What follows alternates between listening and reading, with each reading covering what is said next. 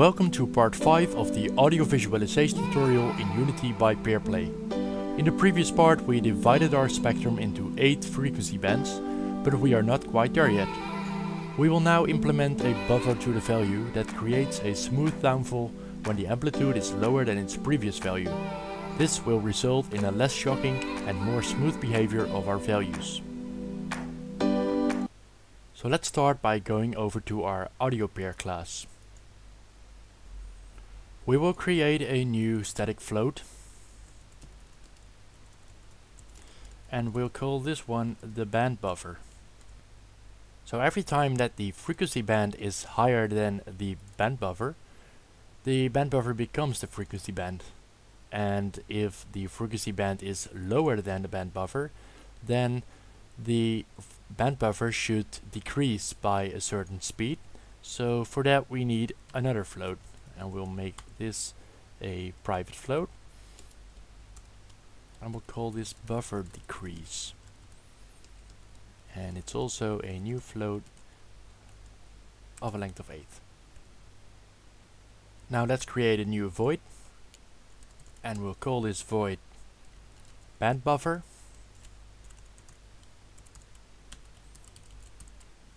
and let's do the same to add it to the update.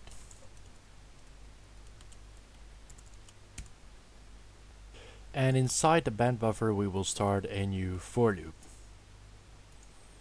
Now we need to make two if statements. If the frequency band is higher than the band buffer and if the frequency band is lower than the band buffer. So if is higher than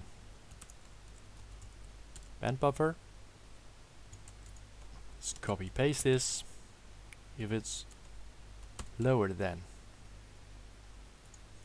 So if the frequency band is higher than the band buffer, then we want the band buffer to become the frequency band.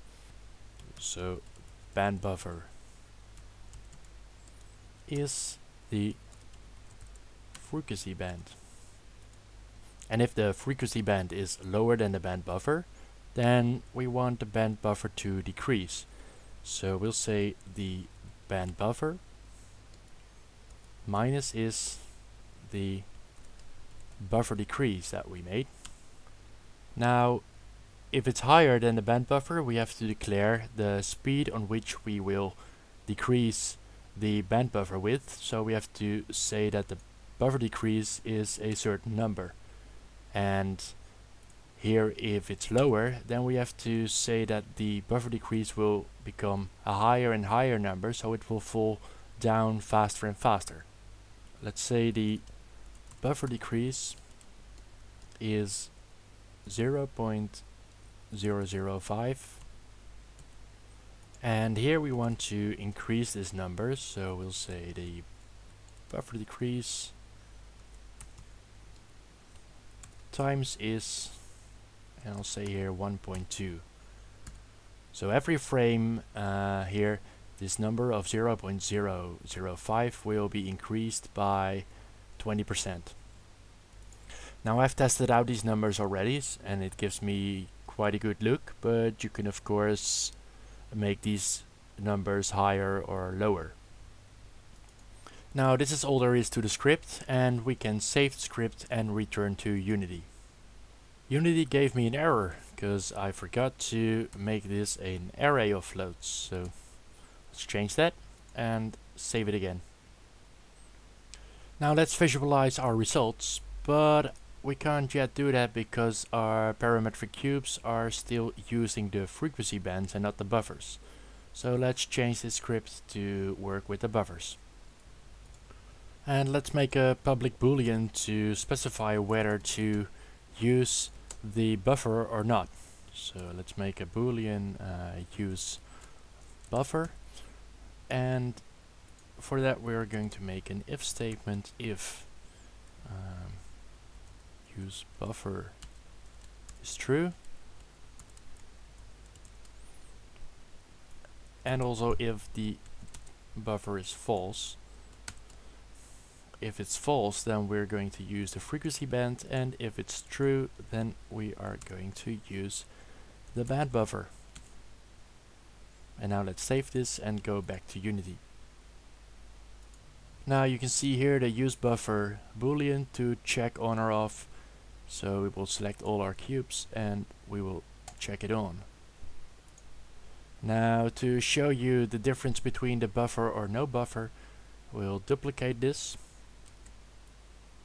I'll put it here. Let's make these use no buffer, and I'll change the material so we can see the difference between the no buffer or the use of buffers. So let's check out our results.